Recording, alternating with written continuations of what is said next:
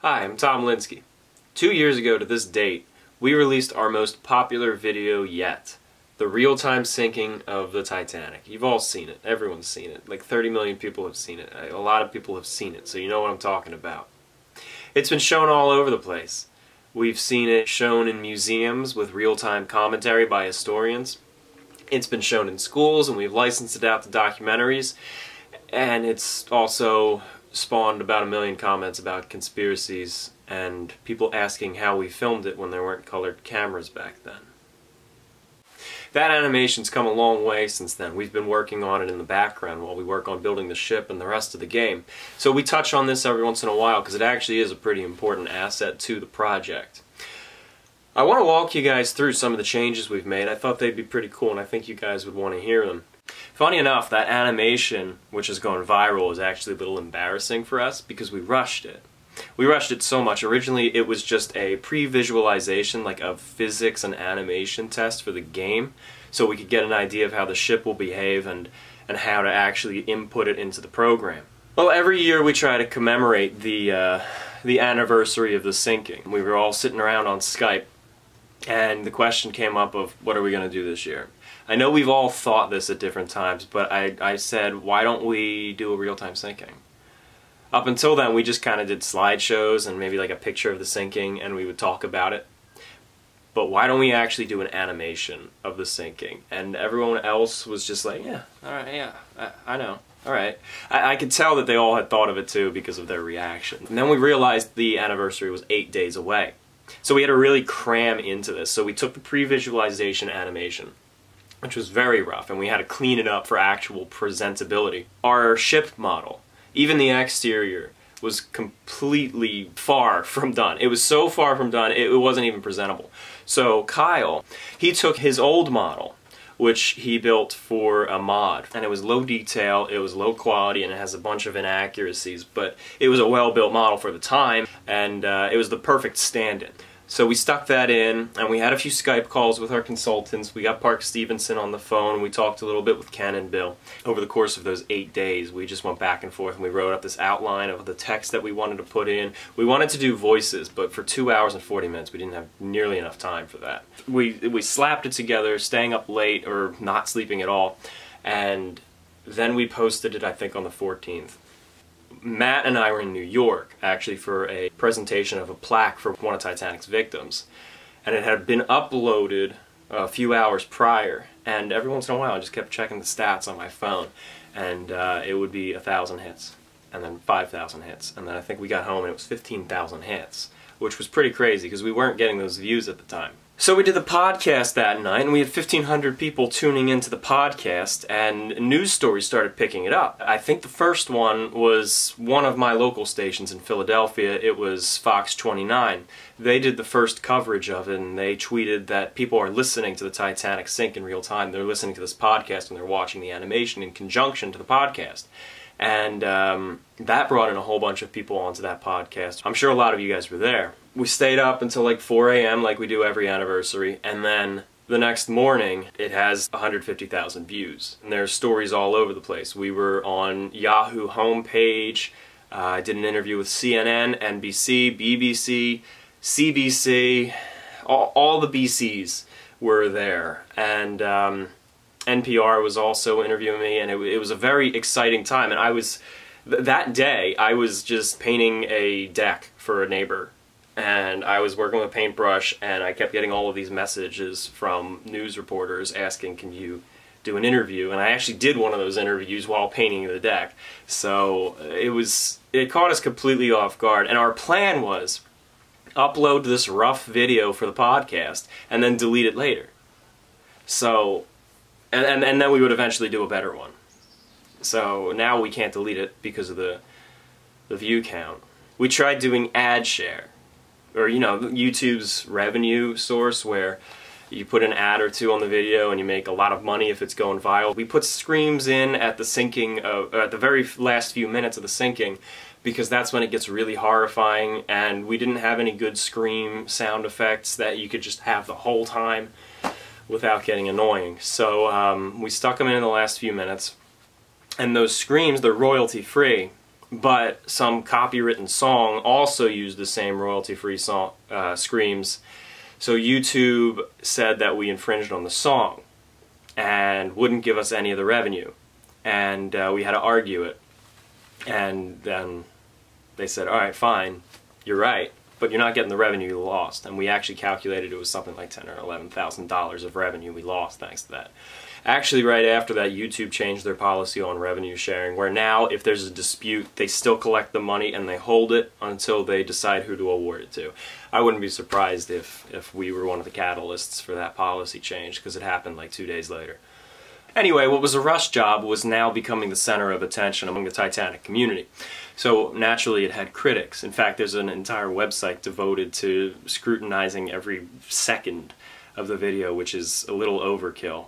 Although we do certainly appreciate everyone wanting to get it right. We want this to be as accurate as possible. It's going to be the centerpiece of our game, really. That's why a lot of people are going to want to play the game. They're going to want to see the sinking, and we of course have to get it right, out of respect for what happened, and of course for our own respect for the integrity of history. The animation, as it stands now, is just for our own internal use. It's still the full-time animation, everything is there, from iceberg to the ship's disappearance. We don't want to share it just yet, because it would spoil some of the fun in the reveal for the final game for you guys, and also there would be way too much imitation in competing Titanic projects, which is another story. However, you can see little snippets of it, especially of the final few minutes. You can see it in our sinking level demo video, which came out just after the real-time syncing to show some of the updates that have already gone into it. You can see it in a few other videos that we've licensed to third parties. There's a Reels documentary on the channel Reels. They have a documentary coming out, I think this month, April of 2018. And you'll be able to see quite a bit of that newer animation in it. One of the first things we did in changing this animation is we darkened it. Now, it was originally very dark to begin with, but we really lightened things so that the average viewer can look at it and see what's going on. If we made it as dark as the sinking of the Titanic really was, we would have people saying they can't see anything, because the Titanic didn't have bright lights. It was the middle of the night, there was no moon. You can't see it. It's not like the movie where the ship's well lit. So one of the things that we did first was we dimmed down the lights to a more accurate level, and of course I didn't raise the brightness on the video, which is what I did when I released it. Yeah, we also added people. Now they're very rough, rigid, silhouette type people that they're wearing a life jacket, but they're just silhouettes otherwise, and they're very stiff. They don't animate, they don't move, or they move, but they don't have like walking animations in them. But they are grouped together properly. They are positioned approximately where we knew clumps of people were, and we did put some other stragglers in there, and we counted it off so that the number of people on the deck is approximately what can educationally be guessed as to how many were on the deck at the time. So what you're seeing in the crowd, especially during that sinking demonstration video, you're actually seeing a very accurate representation of how crowded Titanic's decks would have been and where they would have been crowded. We also fixed the water and updated the sky, so there's better stars up there. Okay. We know all the flack that Neil Tyson gave to James Cameron. There will be accurate stars.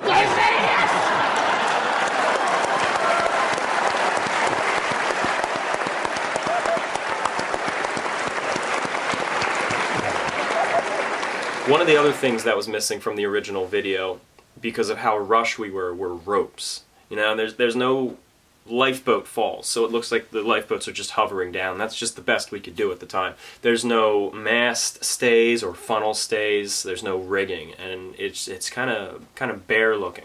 So we've added that, and we've added proper ropes and cable physics to these ropes and cables. And it really makes it look very flushed out, seeing the lifeboats go down, hanging from ropes, and seeing the stays on the funnels and watching them just collapse when the funnel goes down. It really flushes the animation out, and it looks significantly better now. One of the really interesting things that we've changed is the way that the lights behave during the breakup. Originally we just had the lights black out because that's what everyone was familiar with, that's how it's always depicted, and that's just what's been taken for granted by historians. However, we've been talking with Park Stevenson and Bill Sauter, who are our consultants, and we've been evaluating the evidence that says some of the lights stayed on after the breakup, which actually makes a lot of sense. The emergency dynamos run the emergency set of lights, and they're in the aft end of the ship. They would not have gone underwater by the time of the breakup. They would have lasted until probably about 30 seconds before the ship disappeared. There's so much credible testimony saying that the lights remained on after the breakup. And there's so many secondary bits of evidence, like the fact that people were able to see things on the deck as the ship was going down, means there has to be lights. Of some sort, at least. Not all of the lights, but a few emergency lights here and there, and we've had them remain on while the main set of lights do black out. One of the biggest things that we've changed, however, is the way the ship lists and pivots and of course breaks apart. It's one of the most noticeable, most obvious features of the sinking. And we have to get that right, because that's how the ship moves. That's how the level is going to behave in our game. So we've been updating that constantly, we've been changing things, we've been fixing things, and we've been really researching it. And we actually have a series of very in-depth tests that we plan to do over the coming months with our historians, and we actually are really excited to bring you along with them. I think you guys are going to be excited by them. So I know a lot of you guys are going to be asking, well, when do you guys get to see the final animation? When will we upload it? When will we share it?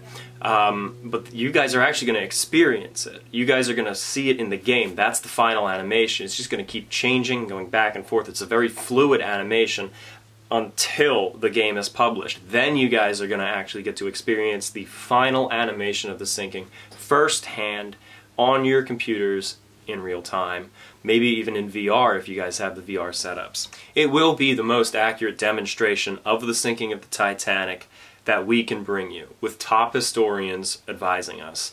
You guys know who the historians are. They're on our website. You've heard from them in the past. You've seen them. You guys know how credible these guys are. I'm thoroughly looking forward to having all of our advisors come together into one room, and we all sit down with all of the results of the tests that I mentioned. And we sit there with Kyle on the animation and a big screen, and we're adjusting the animation live with the advisors there, going over the data, and just picking out every second of how the ship should be. I'm really looking forward to that day. Actually, it's going to be a full weekend. That's when we're going to get this right. In the meantime, keep an eye out for glimpses. We're going to sneak them into a couple videos. You saw them in this video, but we're going to put them in a few other videos too. Be sure to look us up on Facebook at Titanic Honor and Glory, or go to our newly designed website, titanichg.com, and also don't forget to like and subscribe.